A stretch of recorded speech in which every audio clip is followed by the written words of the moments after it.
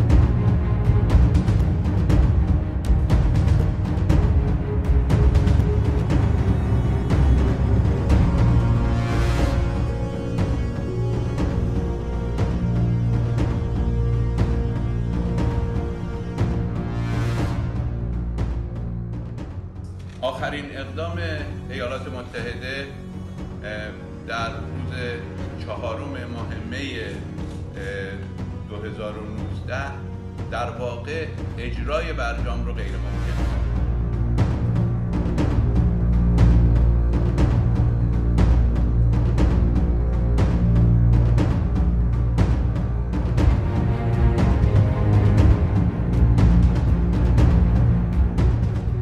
اگر در پایان 60 روز ما به نتیجه نرسیدیم 2 اقدام دیگر رو آغاز کنیم.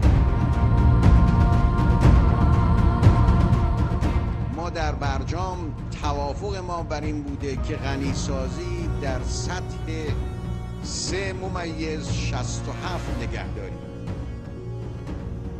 از این اقدام خودداری میکنیم، یعنی سطحی دیگه برای ما